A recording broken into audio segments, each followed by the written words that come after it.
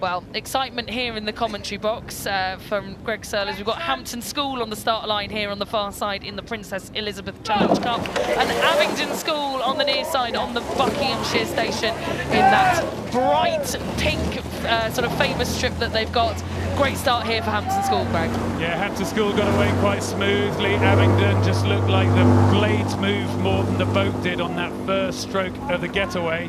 As we see a warning coming in from Fiona Dennis straight away. Abingdon, you can see that trail of water that we talked about. It's going to have an S shape in it as Abingdon came away from the island, but it hasn't stopped their progress. They look like they're there with Hampton, but Hampton School, as you say, my old school, have got that lead of, what is that, about a quarter of a length right now as we're going towards at the top of the island.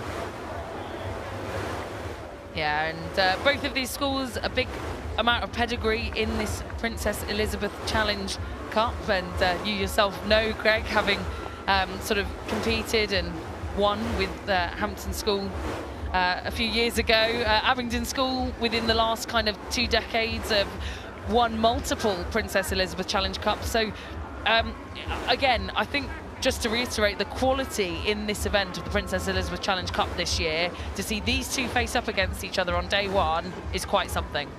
Yeah, Abingdon and Hampton here racing on day one. Hampton looking like they're in a great position here. They've been working with Ben Lewis, who's come in to coach them in the last few weeks, almost in that sort of finishing coach role.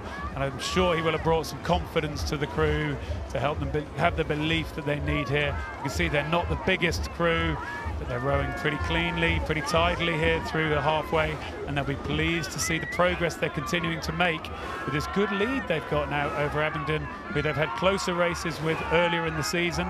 So they're going to think, maybe we're coming right, maybe Henley's going to be our time. Yeah, that's a sizable lead that they built up in those early stages, and we're jumping now to the live shots here. And you talked about Ben Lewis coaching this crew from Hampton. It might be worth sort of talking about his history with the regatta and his pedigree coming into sort of, as you say, doing the finishing touches to this crew. He's won Henley Royal Regatta with Thames multiple times. Yeah, his history with Thames Rowing Club was absolutely fantastic. Brought them to a position where, if I'm remembering rightly, we had the final of the Thames Cup between Thames A and Thames B. That wonderful Coxless 4 back in 2016, rowing people to a standstill and getting across the line.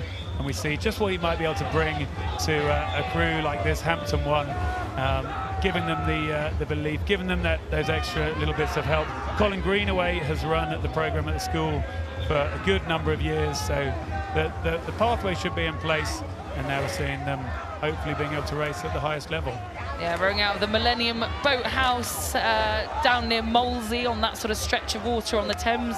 Abingdon from the Oxfordshire area here.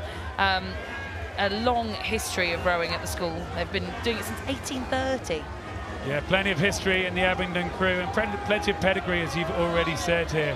We've got Eddie Bayfield in the 6th seat, Callum Forrest in the 7th seat. They're both Great Britain team trialists.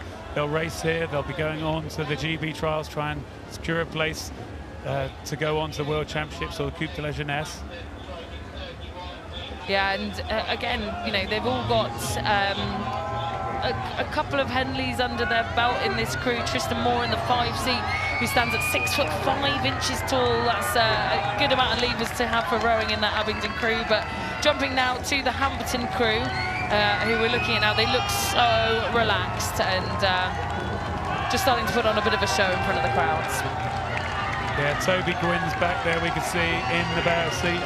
He used to be a ski racer, but he broke his leg badly back 4 years ago. Found rowing, and here he is now racing at this Henley course. I think it's probably more like 10 strokes from the progress board to the finish, which they've now got to complete. I'll be counting from the next race, Greg. So they're into those final 10 strokes here. Hampton School on this iconic course in Henley-on-Thames, and looks like lots of progress made here by Hampton School in the last few months, and maybe some surprises to come in this Princess Elizabeth Challenge Cup. Who knows? Abingdon School, unfortunately for them, it won't be the glory days of 2012, 2013, but here in 2023, beaten out by Hampton School in this first round of the Princess Elizabeth Challenge Cup.